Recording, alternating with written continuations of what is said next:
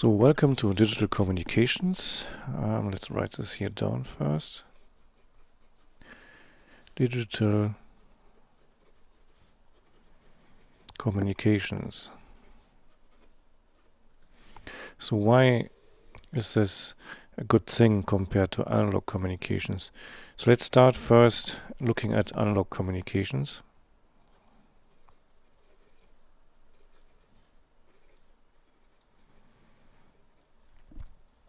And their disadvantages. Just to have a motivation why this is why this is a good thing. So let's say we have a microphone here, so the one I'm speaking just now in, and then we have a transmitter, just in the old style, like a FM or AM radio. That's our aerial. Then this transmits this here via a channel, radio frequencies usually, to a receiver.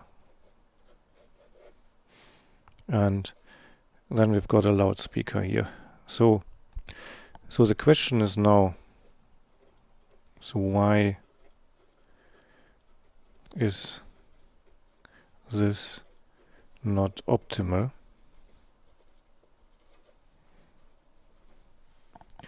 So why are there problems? So imagine we are transmitting a signal here. Let's call this here Tx of t,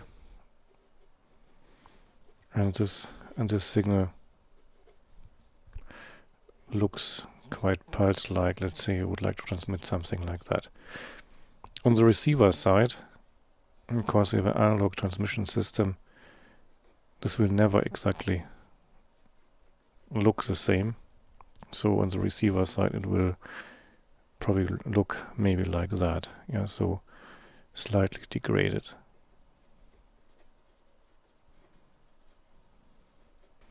So let's call this heading here signal degradation.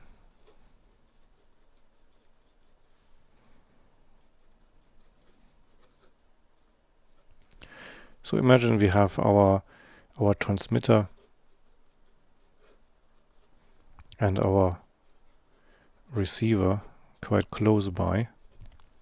Then the received signal we are getting out here at this point here. So if we call this Rx of t, this will probably still look like our pulse what we had here sent in. And so now let's just imagine this is here further apart.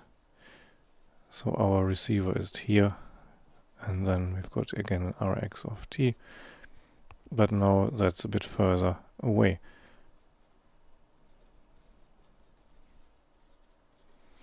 So then what we're expecting here, that we have something like a very washed out hump. Yeah, so the further we go away, the more this will be degraded here. So now in a digital system, what we would like to have is we would like to transmit that pulse here, and we would like to have always at the output here this pulse, irrespective of the distance. So the motivation for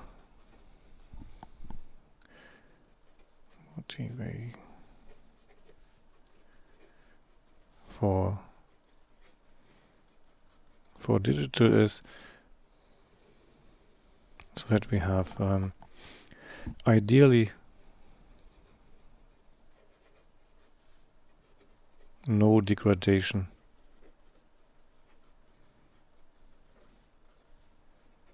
of the data transmitted.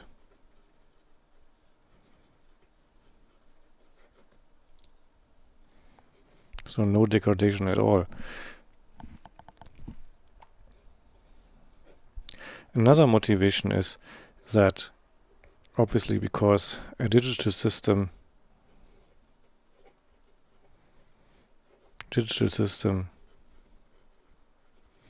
is much more flexible.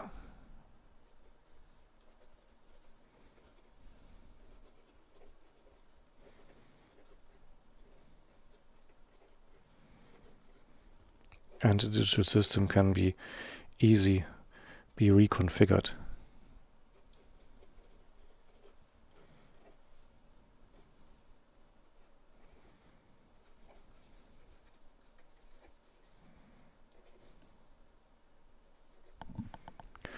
And finally,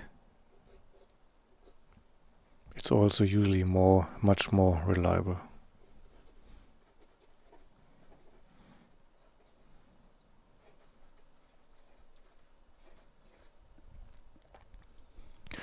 Okay, so this motivates us to work with a digital system instead of an analog system. And so now we need to look further how we actually achieve that.